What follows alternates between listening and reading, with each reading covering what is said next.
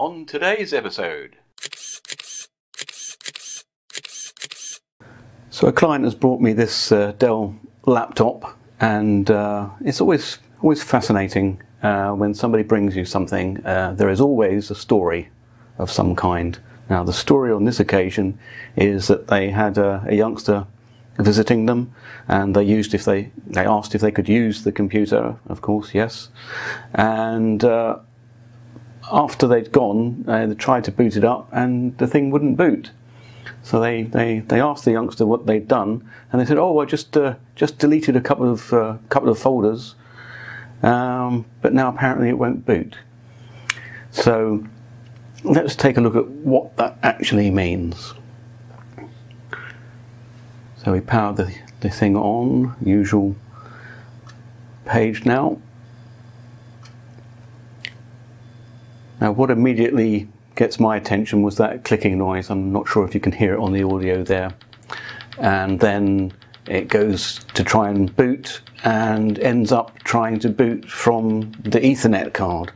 I don't think that's going to happen somehow.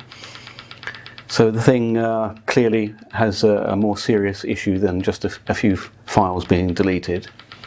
So now I've booted the thing up into the setup utility, and when we look down the list here, fixed hard disk drive, 0 gigabytes. So that's not exactly a good sign.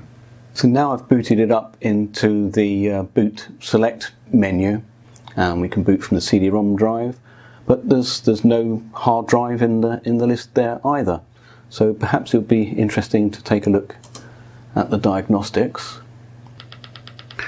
And it's got to the hard disk drive part for the short test. Not applicable. So it cannot see the internal drive at all. So what to do? This being a Dell, they haven't made life easy. So to get to the hard drive, you actually have to take the entire thing apart, take the base screws out, take the keyboard off, and all that sort of good game. I think you even have to split the shell. So I'll get that done, and we'll take a look and see if we can see what's happened with that hard drive. So having removed all the screws and released the cables for the touchpad and the on-off button and such like, we're in a position now to remove the top cover. The usual procedure is I use an old blunt utility knife blade just to get in to start things off. And once you've done that, if you just move around the edges, the thing should unclip.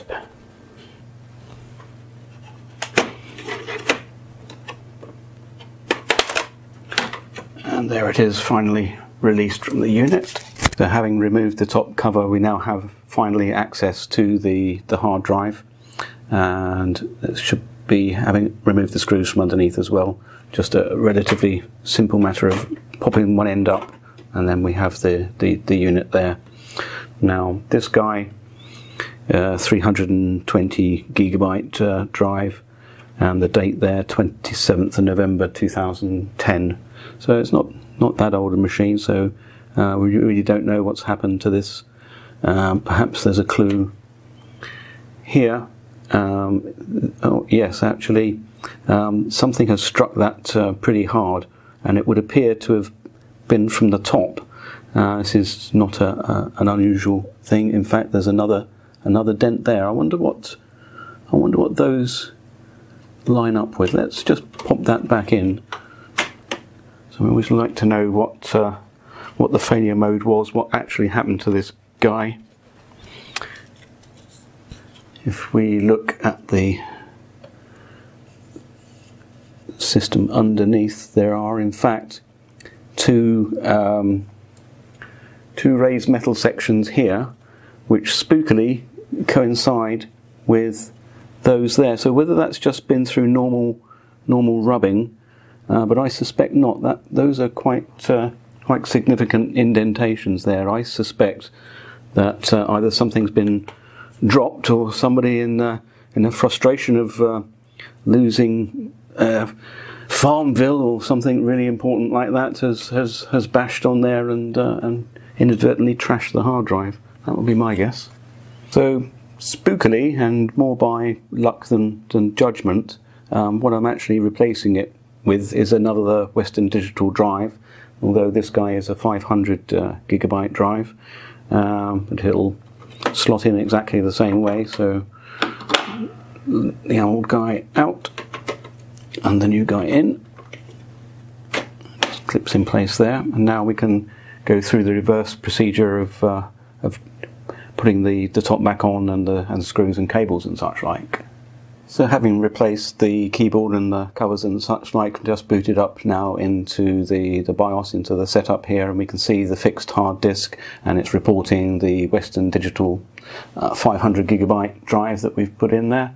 Obviously it's not going to boot at this time, and the guy said that he would reinstall Windows himself, so that's happy days. I don't think people fully realise the pain and grief that's involved. So maybe we'll see this guy again once he can't find all the drivers and all the updates, etc., etc. So just so that folks can recognise the noise if they hear it again, that ticking that I was talking about when I first was looking at the machine, the sort of hard drive death rattle, if you will. Put the microphone on there so you should be able to... So that ticking is the end.